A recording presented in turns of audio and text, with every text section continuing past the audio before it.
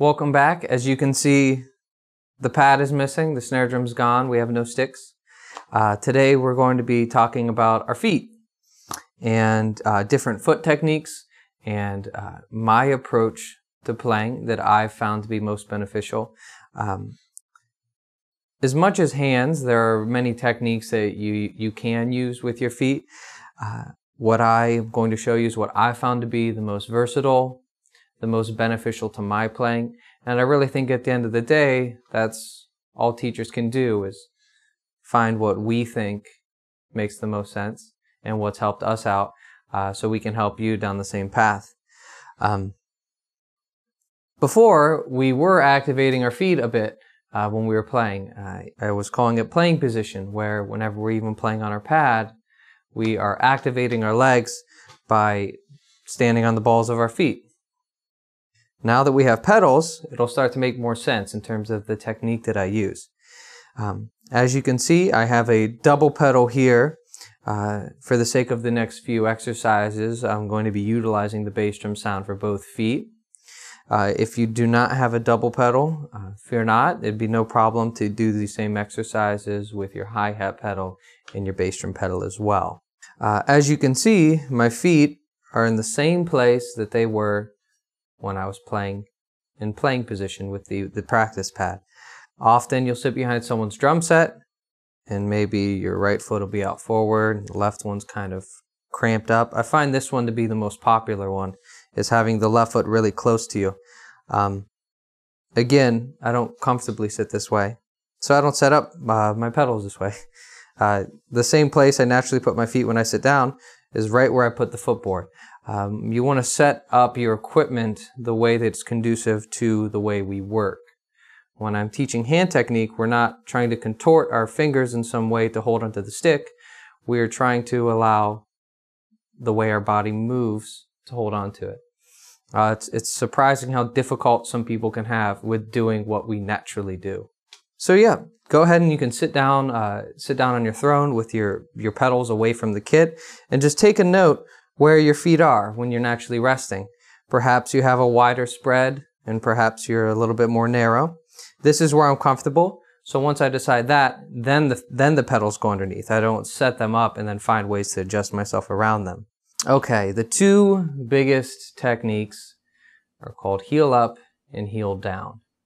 In the most simple terms, heel down is with the heel of your foot on the pedal, and the motion comes from your toe. That motion would be just like tapping your foot on the floor. The most general version of heel up would be, again, with the heel off. Now here you're bringing your foot up to the ball of your feet, similar to what we were doing when we were in playing position on the floor. And the motion comes from the entire leg all the way down to the ankle.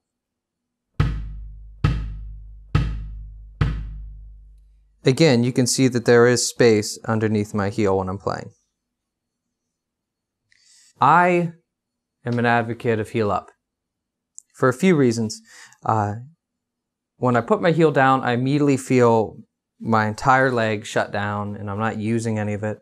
I can also feel that my weight shifts forward and I start to lean, because now my balance is like a tripod between where I'm seated and my heels, and I don't like that. It kind of pulls my chest forward and I feel off balance.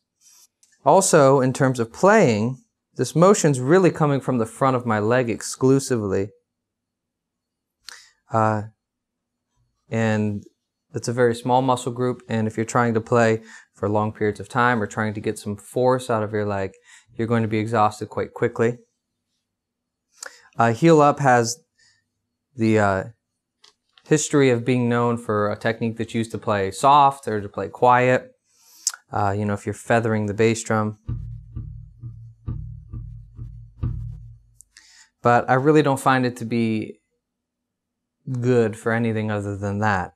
That's why I recommend heel up. When you bring your heel off, you can feel immediately your weight shifts back to your seat. There is a little bit of a balancing act the first time you do it to be on pedals. and to feel yourself sitting upright. You know, you'll kind of engage your core a little bit, and you'll really feel your shoulder set back. But it'll really be more comfortable down the road. So this heel up approach is really just like the approach that I use with my arm. I mentioned the gears, from the largest gears from the shoulder, making large motions, down through the elbow and forearm to the wrist, and then finally the fingers. Here I can express motions all the way from my hip flexors. In that case, you can see the entire knee move up.